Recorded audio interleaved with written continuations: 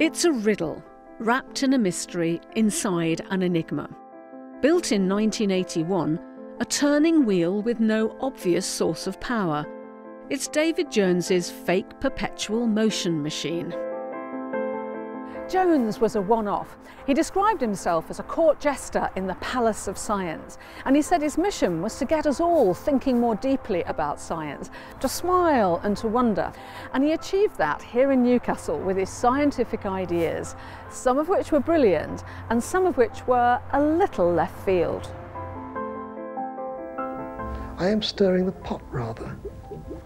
And the people who know it's impossible are forced to wonder, what slimy trick is David Jones playing here? David died in July. He left behind his earliest machine, and it's here at his brother Peter's house in Jesmond. It's under scrutiny by his friends and colleagues, the Professor, Robin Perutz, the Doctor, John Timney, and the engineer, Bill Fahey. I think all this stuff here is gubbins. I think this is designed to mislead. These little boxes, which are in fact Coleman's mustard tins, I think the secret is there. I can imagine a mechanism working which involved the mustard tins. And the mechanism would be straightforward electromagnetic force. So that's it, problem solved. Except Bill put the kibosh on his own theory 2 weeks ago. So we're not picking up anything there. Oh, there's a little bit there. We found no magnetic fields over here and over here. We found some in the middle, We found some in the middle, and we found some down here. Oh, right. And that left me really confused. David was a research fellow at Newcastle University. He wrote Daedalus, a popular science column. I am twitting scientists by taking their arguments and pushing them in unexpected directions. He also had brilliant ideas years ahead of their time, like chemical lasers before Ronald Reagan's Star Wars programme. He debunked the theory that Napoleon had been murdered with arsenic. It was the wallpaper what done it. The arsenic he had breathed in from his wallpaper couldn't have been enough to kill him, but at least it accounts for the arsenic found in his hair, without having to invent an unlikely poisoning conspiracy. His fictitious company Dreadco invented the self-ratcheting sock.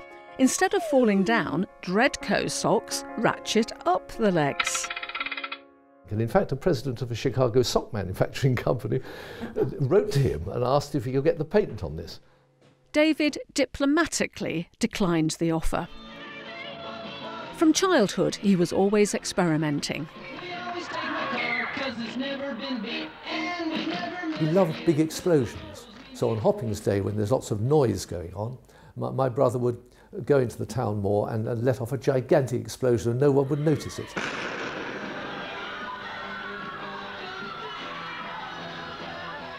He would baffle Peter's children with his special snooker table.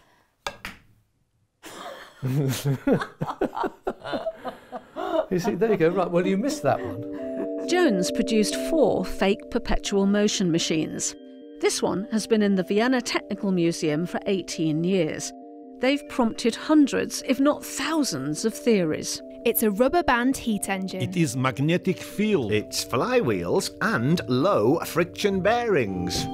He drew up his agreements with the museums who wanted to have one of these machines, that if it broke down within 5 years, he would pay the total cost of going out and repairing it. 10 years, they would have to pay the flight out. After 15 years, they'd have to pay all expenses. After 15 years, that was perpetual enough, and they were on their own.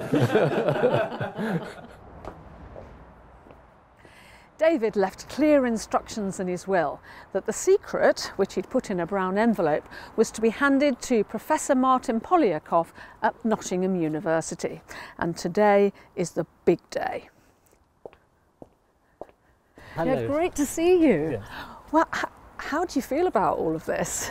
Quite excited, but now I'm a bit sad because I'm not sure I want to know how the machine goes. I'm not convinced that he will have written anything. It might just say boo. Professor Polyakov, a renowned chemist, is a YouTube science star. Are you ready? Go. Lying in my bath about 2 weeks ago, I came up with a theory about how it might work. But I'm not going to tell you. Soon, they're all trying out theories. If you were replacing a battery, the battery is likely in here. It's a really well-balanced wheel, though. Yes. So it wouldn't take much to turn it. Jones had lots of wacky ideas, one of which was the self-driving bus, which the BBC filmed on this very spot 30 years ago. Meet the bus of the future. The bus that goes where you want, when you want. The expense of running buses is paying for the crew, drivers and conductors. So David's bus had no driver.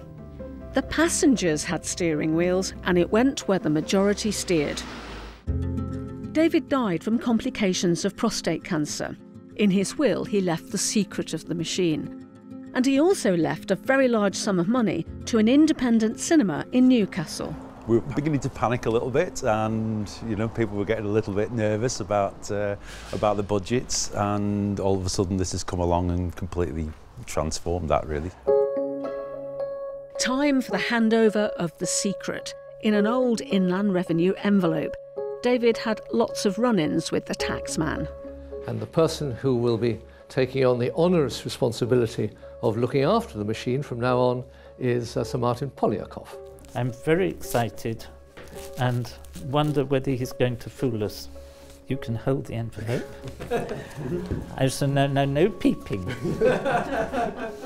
Will the professor nod knowingly? Will he smile? Will he at least tell us what's going on? Nope, none of those. You sure there isn't another piece of paper in there? So there's plenty of text, but I'm not sure I still understand how it works. So even Professor Sir Martin Polyakov, scientist extraordinaire, can't work it out. Eventually, he sees light at the end of the tunnel, but it's the light of an approaching train. It's a bit like the railway junction by the castle. I know approximately the direction that goes to Scotland, but I don't know which of the tracks it's on. So what we have here is a slightly lost train. The secret's there. Martin's just got to get on the right track. Are we right in assuming that there's some form of electrical power? I think I can honestly say I'm not sure.